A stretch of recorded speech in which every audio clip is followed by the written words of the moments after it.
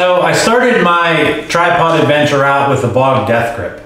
And I have the one that most people have. Mine's the aluminum version, not the carbon fiber version.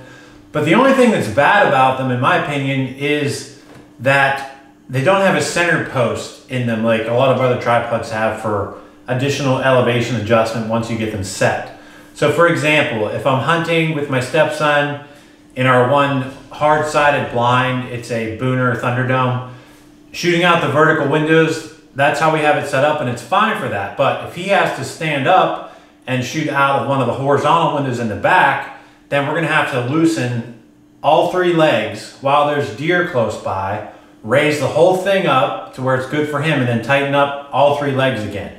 It'd be a lot easier if it just had center post adjustment. And Bog does make one with a center post adjustment, but it's about $550, not an amount that I want to spend right now. There's links to these products in the description. So what I thought I would do is I would get a Silk Pro, which is a very nice tripod, and I would just put a Bog head onto it. So we're going to take a look at that process and what I learned. You know, this eventually is going to do that. Jumping ahead, here's the inside of the Bog head. And check out this action. And it's really smooth.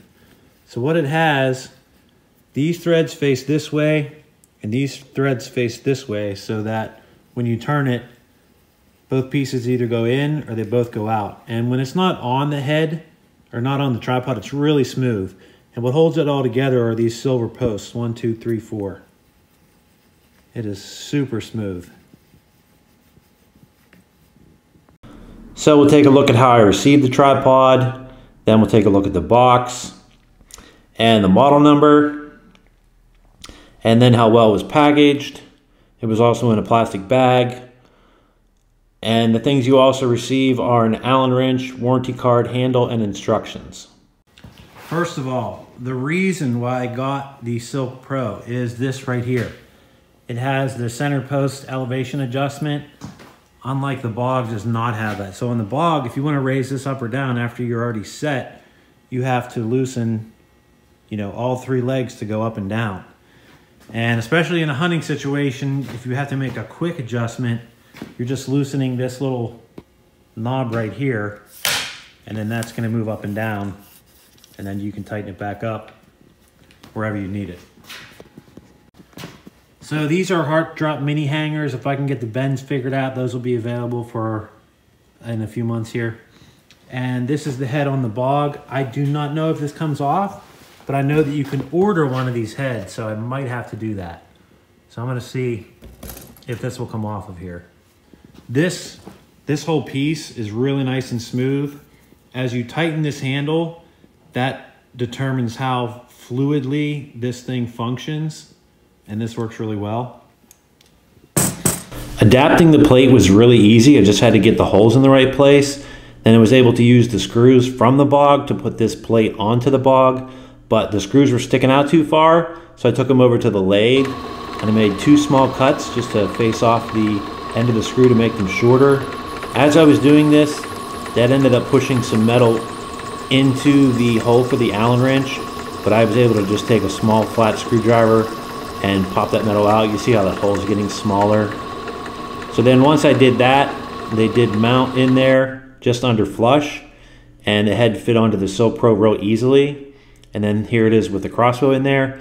Then I'm just gonna give you a tiny demonstration because I was actually hunting. I didn't want to be moving a lot. But that left leg, I had it at a different angle because it has 3 angles, just like the Bog. You just pull that little puller out right there. And then a tiny panning demonstration and a real small tilting demonstration. Because I was hunting, I didn't want to make a lot of movement. All right, so overall, the Bog Deathgrip versus the Silk Pro. The Bog is awesome for crossbows.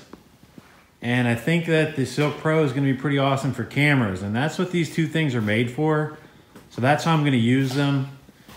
The Silk Pro does have 3 different angles for the legs. You just pull this little collar out here. And then it catches on either this notch or this notch. So you do have the same 3 adjustments like the Bog has. 1 there, 2 there, and 3 there.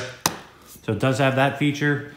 The advantage of the Silk Pro, it has this post here, which moves the whole head up and down for minute adjustments. And that's what the Bog does not have. If you're gonna be adjusting the Bog after you have it set in place, you're gonna have to probably loosen 1, 2, 3 legs. And keep in mind, if you're sitting here, that one's gonna be kind of hard to reach.